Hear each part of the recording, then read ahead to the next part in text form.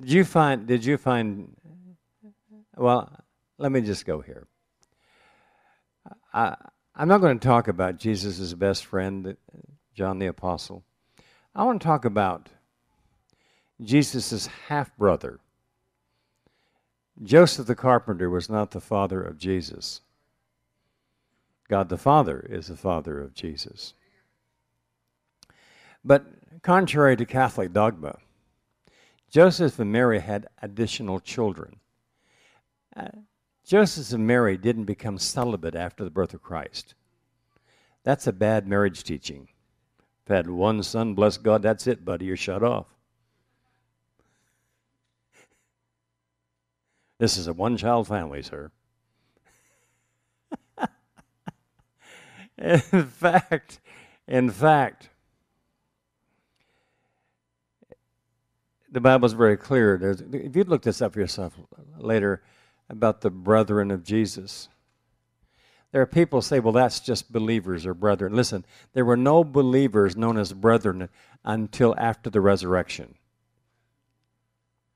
So, and this predates the resurrection. When Jesus was raised from the dead, he became the firstborn of the dead and the first begotten of many brethren. I'm quoting you scripture. It's in your Bible. So this certainly, back when Jesus was growing up and those half-brothers and sisters would make fun of him and say, hey, Jesus, it's time for Passover. Don't you need to go up to Jerusalem and do your thing? They were constantly scorning him. The Bible indicates they did, made fun of him. His own half-brothers and sisters. But one came away. Let's talk about that one that came away and changed. His name is James. I want to take you to the book of James because you may have heard of some, you may have heard of Spurgeon. I bet some people don't know who Spurgeon is. You may have heard of John Wesley. You probably did. You may have heard of Ben Franklin. You may have heard of George Washington. You may have heard of Genghis Khan. You may have heard of Billy Graham. You may have heard of Adam. You may have heard of Abraham, Isaac, and Jacob, but you didn't know them. You didn't know them. You only know what you heard. Is that true? But when you have a chance to read writings of people who knew Jesus, James grew up with him in the family. The Bible says the enemies of a man are his own house. Jesus had them right in his own home. But when you live around someone and you're around them every day as John the Apostle was around Jesus, this is a disciple that Jesus loved, and then you got this James guy. When these guys would write, it wasn't just from a distance. They were in relationship. They knew. As John said in 1 John chapter 1. I just love how John says this in 1 John chapter 1. Not St. John, but 1 John verse 1. He says, we have handled the word of life. Are you serious? We have handled? That means we have touched him, the living word who came in the flesh, Jesus. We have had dinner with him. We've listened to him teach. We've held him. He's held us. We know him. We know the word of life. I want to know how these guys think. Now, there may be others that will try to tell you about Jesus based on writings of other men who knew him.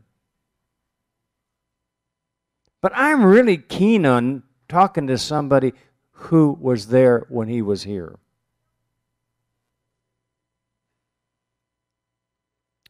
Because I think there's something to be learned in that connection, that if you stop and look at it from this angle, these guys that wrote, which is part of your canon, the Bible, wrote not just from revelation, but from face-to-face contact in that revelation.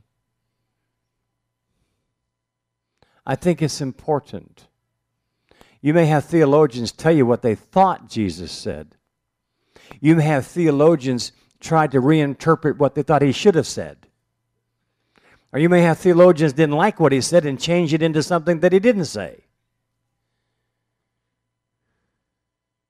But when you have an eyewitness account, and you have somebody that was there, lived in this and lived with this, I want to know how they think.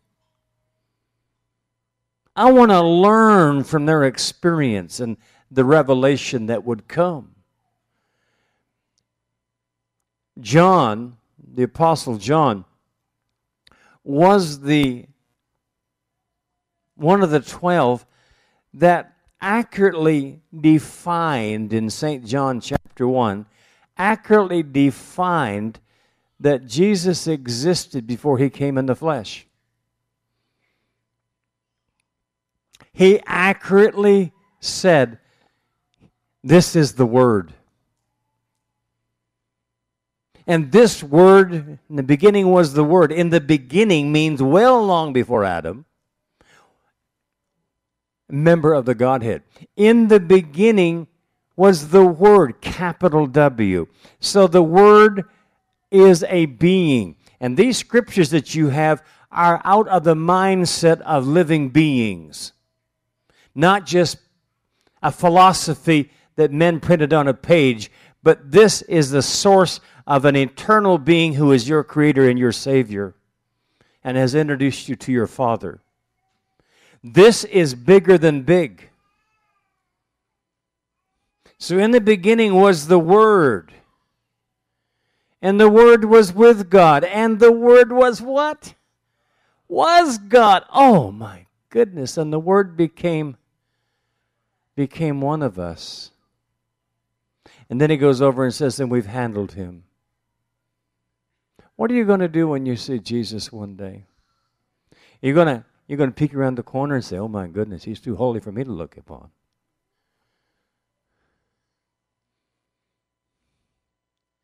I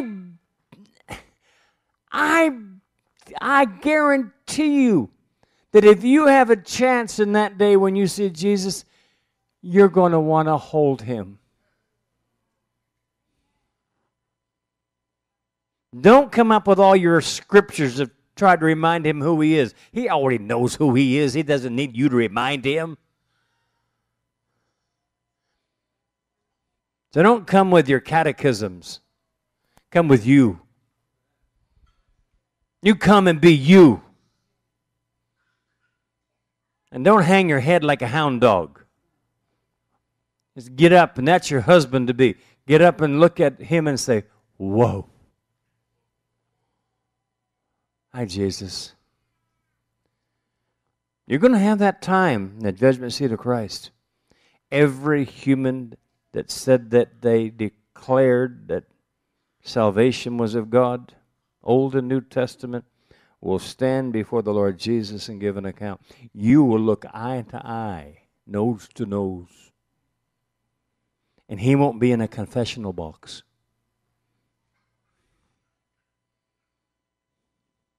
What are you going to do with him? You're going to cast your eyes down? What kind of guilt you got?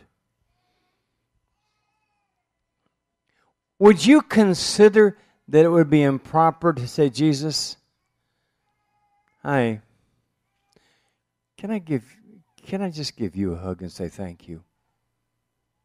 And is it going to be one of these political hugs? If you don't know how, or don't have the, find me a scripture, St. John. Oh, you got a young and you're carrying with there. Find me the scripture that says that John would lay his head on Jesus' chest. I want to read that. I really am strongly sensing as I teach you that God wants you to come to a place of having less plastic in this relationship. Quit looking at God from so far away. He's right here, on the other side of what you can see. What is it? All right, John 13:23. John 13. I haven't got to James yet, have I? John 13. Lord have mercy. John 13. John 13. John 13. Let's see, that comes after 12, doesn't it? John 13. 13 what? You got it up there already. You're faster than me. This is when Jesus is predicting his betrayal. And he says, Verily, verily, I say unto you, he that receives whomever I have sent, whomever I send, receives me. He that receives me receives him that sent me. Then Jesus had thus said, he was troubled in spirit. Jesus was troubled in spirit, and testified and said, Verily, verily, I say unto you, that one of you shall betray me. That's an offense. You know, Pastor Nunn, I'm right here, aren't I? Somebody could betray you. Wow. Then the disciples looked on one another, doubting of whom he spake. And there was leaning on Jesus' bosom one of his disciples whom Jesus loved.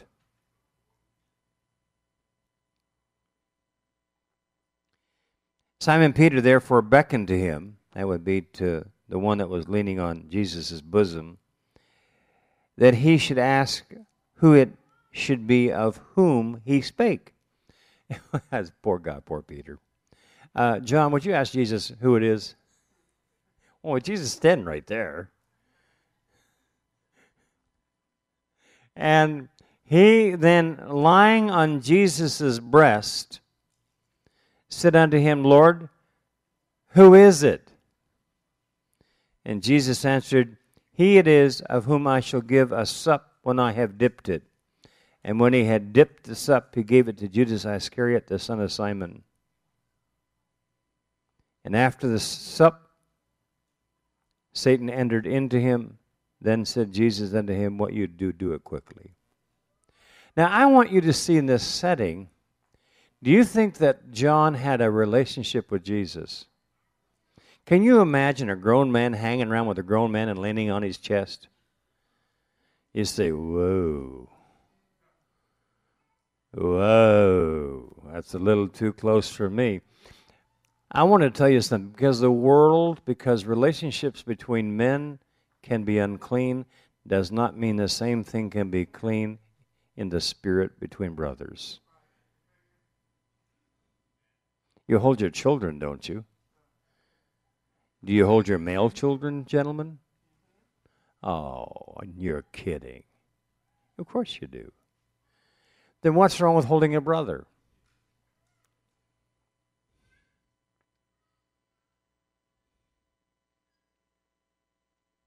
You say, but these are grown men. What's that got to do with it? What are you judging things after? Well, I think John should have had a little more respect for Jesus in that setting. Besides, what are all the other guys going to think?